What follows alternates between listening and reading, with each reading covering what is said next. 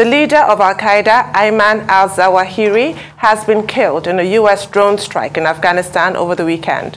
President Joe Biden says he gave the final approval for the high-precision strike and that al-Zawahiri's killing means justice has been delivered.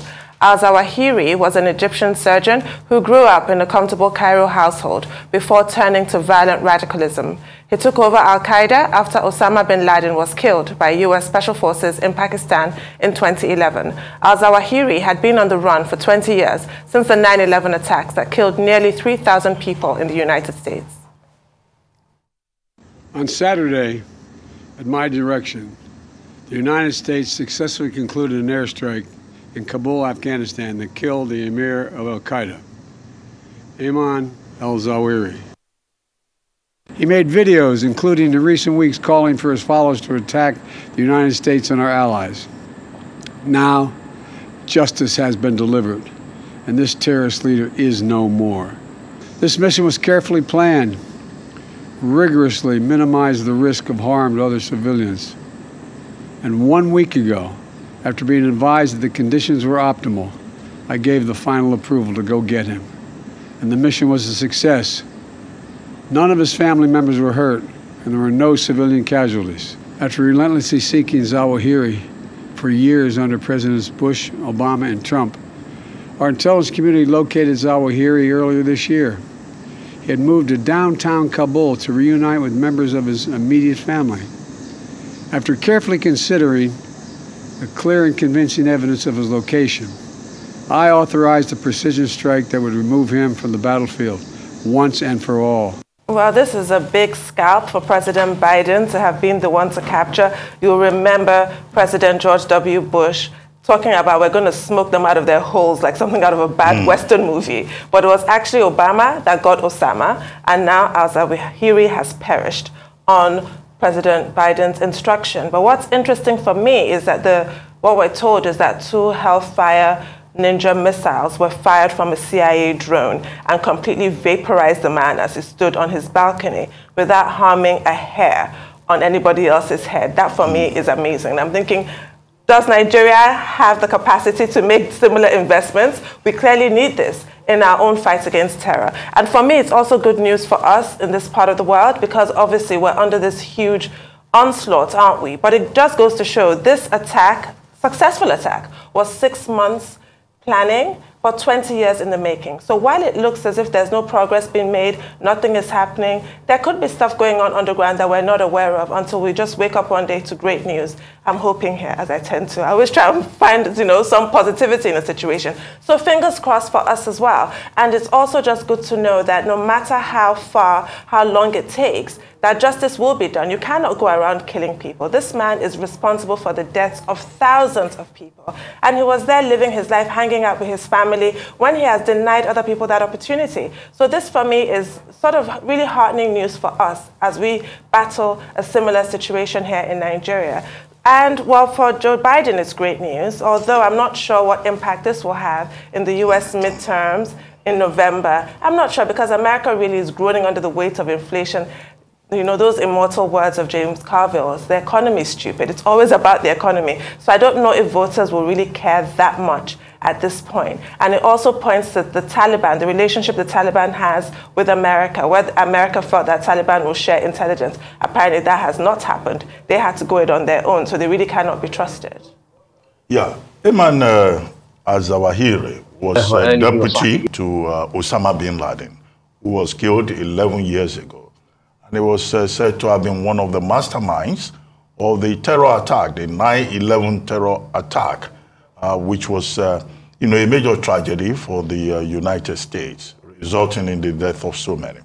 It was also Zawahiri that masterminded the bombing of the USS Cole, and he was also responsible for the killing of many Americans around the world. And he made it to the FBI's most wanted list of terrorists. And what has now happened is killing. It's a triumph, not just for the United States, but also a triumph for efforts to counter terror in any part of the world. It sends a strong signal out there, as President Biden himself reiterated, that no matter how long it takes, wherever a terrorist may be, they will not go unpunished. And that is what America has done, affirming its supremacy, affirming its determination to ensure that no American life is lost in vain and that justice is delivered. Of course, this will cause a lot of excitement, and it has, among Americans, with the U.S. Vice President also hailing this as a major, achievement in the war against terror. But whether it will have a political advantage for President Biden or for his party in the midterm elections, well, it's difficult to predict that. But of course, American exceptionalism, America's strength has been reaffirmed. And it was an operation that lasted 6 months and delivered with precision. So whether it's Osama bin Laden or Zawahiri or any other terrorist out there, at least the United States has been able to prove the point that, well, America would one day, get you. Another point that was made is that, Afghanistan will not be allowed to become, again, a terrorist safe haven. And, of course, that's also a message to the Afghanistan authorities, that, look, wherever any terrorist is in that environment, the CIA will still come after such a person. So I think, yes, you have a good point there about, is there something that other countries like Nigeria can learn from this? In Nigeria here, people give chieftaincy titles to terrorists. Okay?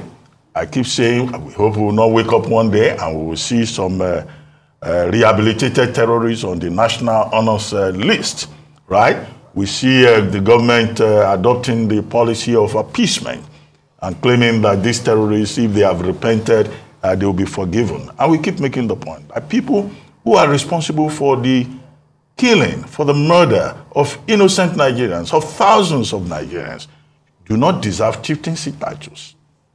They deserve exactly, this kind of treatment, that the Americans continue to mete out to those who compromise the integrity and, the lives of Americans. So no life is more important than the other. And the President of the United States, President Biden, made a point. He said, as Commander-in-Chief, he has a responsibility to protect the lives of all Americans. Okay? Because I saw a line like that. He's taking responsibility for it.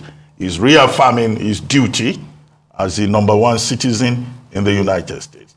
That's also a line, I think, that should resonate with other leaders around the world to realize that your primary duty is the security and welfare of your people, and that where they are in danger in any part of the world, nobody who endangers their lives should be allowed to go scot-free. Absolutely.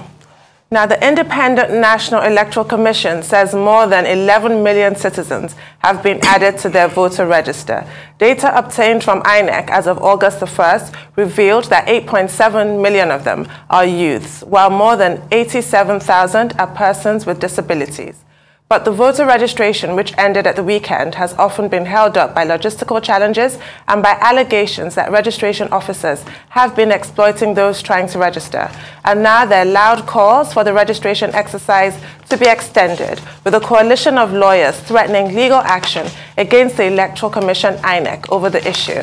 But INEC insists that the exercise is over and that it now has to focus on other things.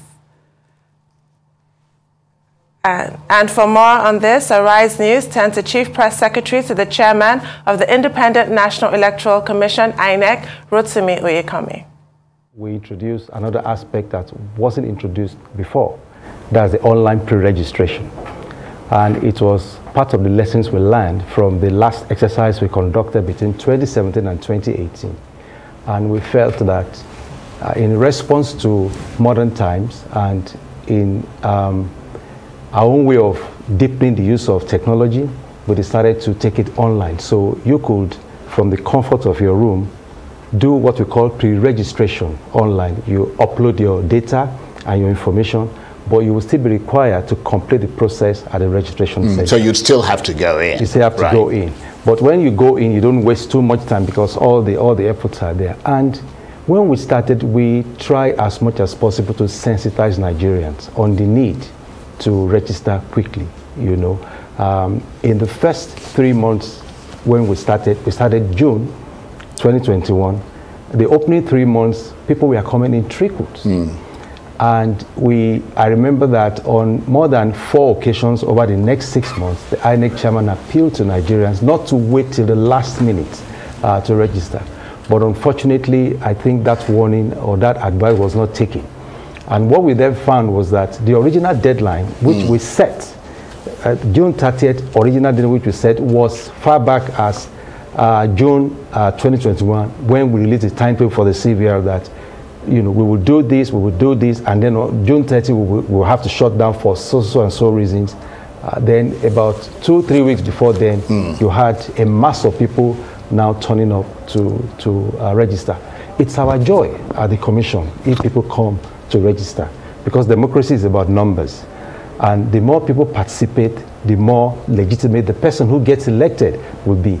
But unfortunately, the pressure on our centers that was mounted towards the end was so overwhelming that we were barely gasping for breath. Yeah, but that's precisely the point, isn't it? I mean, you must know, having done this over many years, that people, and that's the way people are, it doesn't matter which country it is, people tend to concentrate their efforts towards the end of an exercise. There's always a crush of people who come over. I mean, you're aware of that. Why is it that you never make provision for the fact that there are going to be a lot of people coming over towards the end of the exercise? If you recall, when we started noticing that pressure, we deployed more INEC voter enrollment devices, which we used to register, to some places we identified, like Lagos, like Kano, like the FCT.